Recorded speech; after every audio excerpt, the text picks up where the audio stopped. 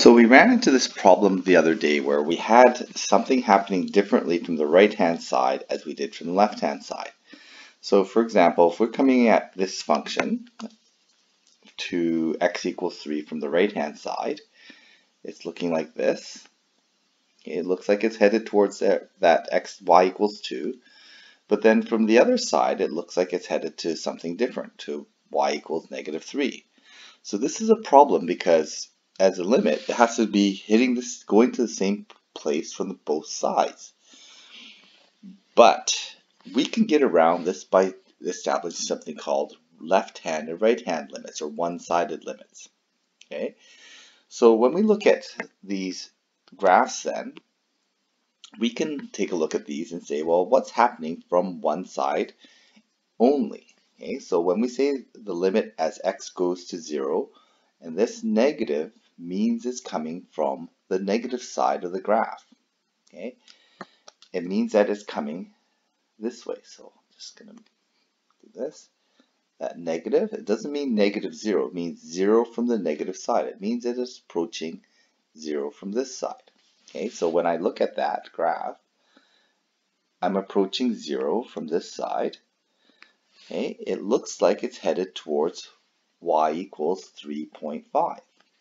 Okay, and again, just a reminder, limits doesn't matter what's actually happening there. Although the value is actually 5, the limit as we go to that point looks like it's negative or positive 3.5. The other one here, if I take a look at 0 with a plus here, doesn't mean positive 0. It means I'm approaching 0 from this direction. Okay, that sign on this side tells you the direction you're approaching 0 from. So I'm going to be approaching 0 from this direction. Okay, so when I approach 0 from the right-hand side, going to the left, it's heading towards the value of y equals 5. Okay, so that's where it looks like it's headed. So these positives and negatives on the right-hand side indicate the direction. Okay, so taking a look at this one here, that negative, this is negative 2. So negative 2 is this value right here. This negative doesn't mean negative 2. It means I'm approaching negative 2 in this direction. So I'm approaching negative 2 in this direction. What's happening to the graph? Well, that graph is headed towards negative infinity. Okay. Now, if you say that this is DNE, okay, that's actually okay because infinity technically doesn't exist. Okay, but most universities, especially Canadian universities, will expect you to establish this as negative infinity, as opposed to a limit that doesn't actually exist because they're heading in the wrong directions.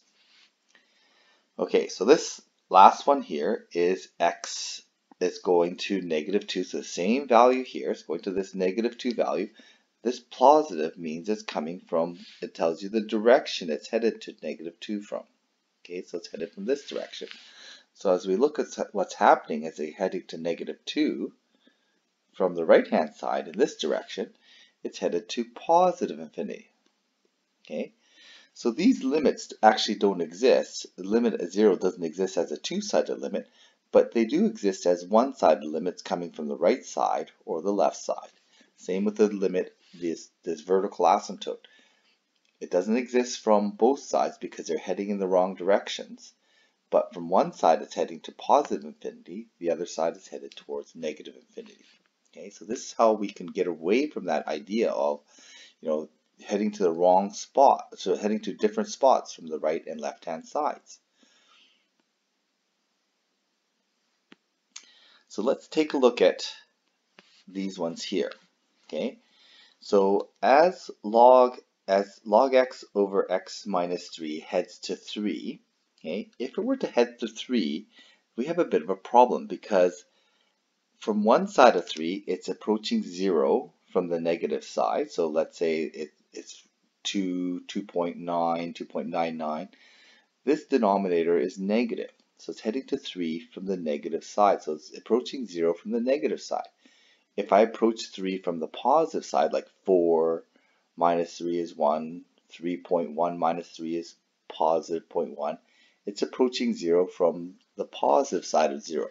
Okay, so we're dividing by positive 0. So those are going to give us different results. Okay, so we have to then be considerate of what's happening. Well, this is the limit, and maybe I should write that up here. The limit as x approaches 3 of log x over x minus 3, we say it does not exist. Okay, because the graph of that, as we approach 3 from the positive side, it's going to go like this, and from the negative side, it's going to go like this. Okay, so we have this issue where we cannot define it from one side versus the other. Okay, because they're doing two different things from the left side and from the right side. So we have to deal with these as a one-sided limit. So as x approaches 3 from the negative side, what's happening? Well, this is going to be log 3 over 0, but it's going to be getting 0 from the negative side. So we're going to be dividing by negative 0. Well, this is going to give us negative infinity. Okay, so this is what's happening here. It's going to head down to 0, or down to negative infinity. Now, contrast this with what's happening if I approach it from the other side. Okay, so I get log 3 over 0. 3 minus 3 is 0, but I'm approaching 3 from the positive side, so I end up with positive 0. Well, if I'm dividing by positive 0, I'm going to get positive infinity, and that's what's happening over here. Okay, so it makes a difference, especially when we're going to 0 the denominator. It makes a difference which side of 0 we're approaching from, because from one side it's going to be negative. Negative 0 is going to give us negative infinity. Dividing by positive 0 is going to give us positive infinity. So we have to be considerate of this now. So this is going to become an issue. We have to start looking out for something like this. So we're going to graph just to make sure that we can see that these things, what this graph actually looks like.